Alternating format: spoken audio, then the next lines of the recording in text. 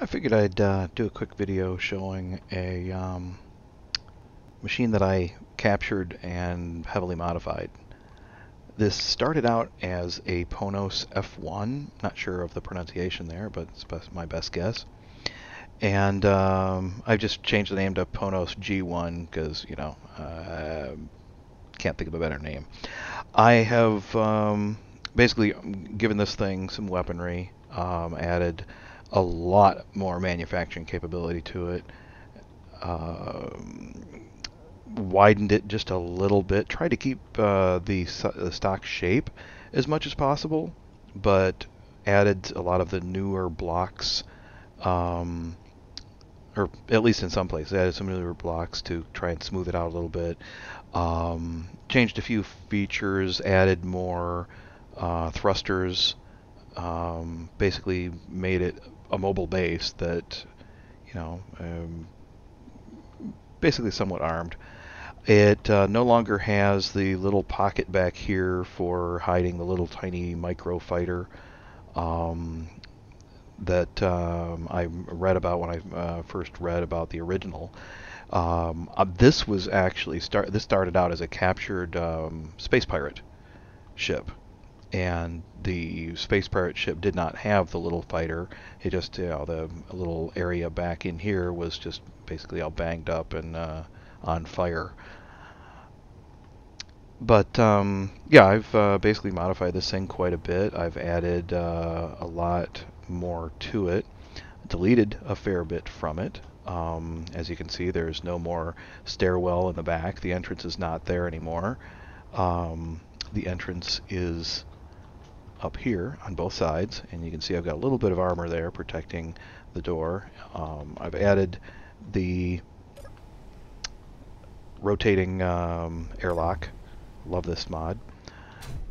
And I do have a gravity generator right up there. It's off right now, but this has got a fully upgraded refinery here, the full-size refinery. It's got a partially upgraded assembler here. I could only put 2 modules on it without severely changing the shape of the craft. I wanted to try and keep the craft about as close to stock as possible. I'm trying to remember. I think the original had 1 hydrogen engine. I added a second one. So there's 1 on each side like this. I've got an oxygen tank on this side, a hydrogen on the other. Got a full med station here. And in fact, I don't even know what my stats are right now. Better open it up. There's, it's this is the air vent for pressurizing the thing. Obviously, I've also got a projector there for doing repairs. Part of the reason for that actually is because I have some automated healing that I'll show you in a little bit. But I've replaced a lot of the conveyors with cargo containers. There's actually, I think there's some under there as well. And yeah, like I said, got the gravity turned off. Some of the batteries, I think this is one of the stock ones.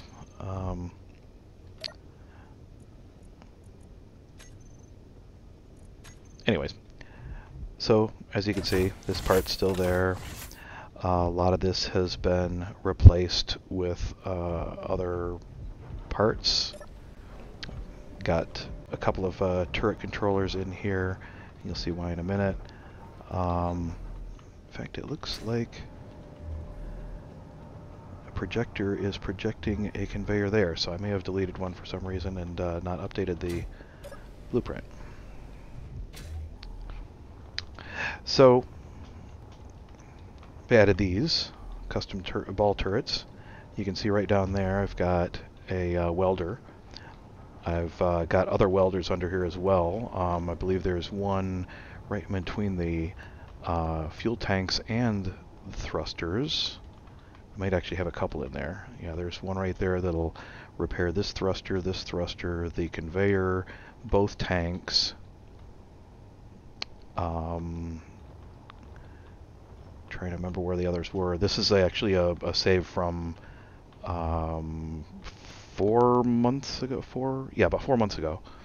So this one right here will actually weld this tank as well as I've actually not tested it yet, so I don't know how much of this turret it can reach. It can certainly weld parts of it. I don't know if it can reach the entire thing. I may have to actually rotate it around to weld up the whole thing. Only problem with that is if any part gets shot off, this is not going to show up in the projector. The projector is only going to show the main grid, not the subgrids. So this can only be used for repairing this, not for replacing parts if they get shot off. But it'll repair anything else around it, so that's good. Also, it's in range of that thruster right here. Plus, we've got the armor plating on top here. I've extended some of the plating, some of the armor. Moved a docking port up here. That's to carry some of my smaller ships. Obviously, a regular Gatling gun there. I inverted. I've got an adapter here. Basically, this is the advanced rotor head that I attached a 3x3 rotor, small grid rotor to, and then the adapter so that I can mount drawing a blank on the name of the game. Autocannons to it. I always forget the name of those things. And obviously you've got an ore detector on there as well. So I think I reconfigured. I think I moved the landing gear out by one and put a little bit of more armor around them than they had before. Not much, but I can't remember which thrusters I added to this thing. I think it already had a fair number of down thrusters, so I think it was mostly the hydrogen side thrusters. I think it didn't have before. I'm not positive. But added these little turrets here just because I didn't want to have to mess it up too much by adding conveyors going to it, because I usually don't use the interior turrets, but it can be handy as a minor deterrent there. But anyways, this is just want to show what you can do with a captured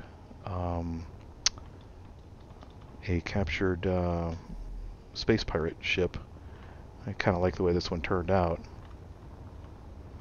Had fun making the adjustments and the modifications. If you saw the original's in the workshop. I can't remember who made it. I'm actually very bad with names, but the original one is just a little bit narrower than this.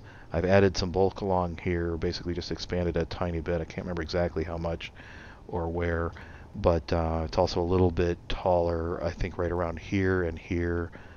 Not really positive where all I added, but if you compared the two, if you're familiar with the other one, then you definitely see the differences. Like, the other one definitely does not have this sticking out. These conveyors weren't even available when that one was designed. But I definitely wanted that one there for the arrangement that I've got back inside here, because this right here is feeding out from there and going forward. It's feeding, I believe, this thruster, and it's going through the oxygen tank, and all the way up to this thruster here and this thruster here, I believe. Not positive on that. Like I said, it's been several months since I opened this save. But it's one of the ships that I thought turned out fairly nice looking. And if you're wondering about the color scheme, it's just the slightest tint of green with the, I think they call it silver armor. And for some strange reason, I thought that looked decent. It reminds me of, and I'm definitely dating myself here, it reminds me of some of the Micronauts. And this is basically something that started out as I think it was kind of a cartoon to push a series of toys that you're definitely familiar with after they renamed them to Transformers. So Micronauts was the original, and I'm not sure if it's the same company that ended up renaming, or if it was just the idea got stolen. But yeah, the whole concept of Transformers was definitely you should if you're not familiar with it, you should look them up. The original Micronauts had some really cool machines that could change from a robot down to a semi truck or whatever and back, that sort of thing. Didn't have nearly the mythos behind it that they've added to um, Transformers, though. But I digress heavily. Yeah, the only mod I think I've got on this is this one right here. This is actually the first mod that I used that wasn't something, that was actually a block mod. Everything else, the only mods that I've used have been um, like the build info and stuff like that. And I think colored icons. Yeah, love that one. That's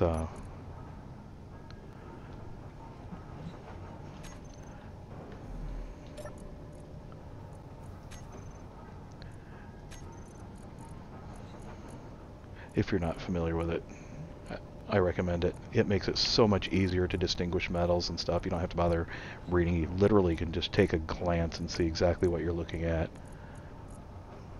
But yeah, as you can see, I've got a fair number of weapons on this thing, and it's a lot of storage. I don't have any large storage boxes on this, but I've got a lot of the small ones. Couldn't fit any large ones in here. I think I have one more gyro than was originally on this machine. And I was trying to remember. Oh, I completely forgot. I've actually got 2 reactors back here. I think you can just see one of them right there and one of them right there. So that's one of the reasons why there's no ramp entrance in the back, because I took up that space where that door used to be with the reactors. So these guys here are handy, but once you get the basically those are for emergency use if you don't have the uranium. And I think that's everything I put into this machine. Fairly sure. But anyways, thanks for watching.